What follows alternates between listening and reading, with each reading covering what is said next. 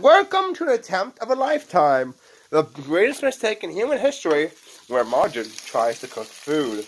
Yes, I know, I was scared at first too. But here it is. It's better than half your cooking, so shut up. I'm making scrambled eggs. What do you have to say about this dish? Well, it's going to be very cheesy. Probably going to give someone a heart attack if they're lactose intolerant. Well, luckily, those people aren't here anymore. Wait, what do you mean anymore? Fool. You think it looks done? It already tastes done. An hour ago. No, what are you doing? No. No, okay, that's what you were doing. Okay, that's done. And with no cheese, yes. Now I will... No, my God, no. You said you want cheese. We already have enough cheese, so I need you to shut that off. Good. Now we move this back.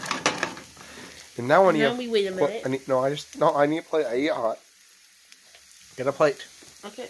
But you said you don't need a plate, you need it hot. Oh, I do. You want just a regular plate like this? Paper. Okay. How unconventional.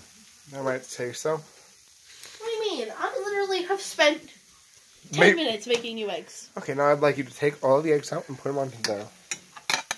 Oh, that's hot. Oh, you hit me. I didn't mean to. Sorry. You want some extra cheese on the top? Extra cheese? No, I'll show you what it is. Mother of Christ, no, I don't need extra cheese. No, I was going to show you what I was going to do. I won't What? do it. I don't think I need any more cheese. No. I was going to take... Oh, absolutely not. No, watch. I was going to take this cheese, just a little sprinkle, and drizzle it on the top. Whatever. I didn't plan on being healthy anyway. You're drinking a root beer float, and I already had a pumpkin pie. Shut up. Anyways, this is the scrambled eggs. Now, I will hold that so you can do the taste test. Do the taste test, come on. Fine, I'll do the taste test. Where's this?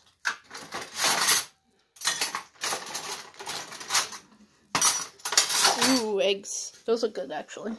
I won't lie.